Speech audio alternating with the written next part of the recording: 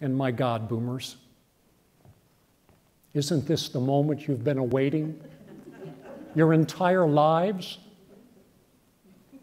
Your passionate, idealistic generation's chance to finally do America your way,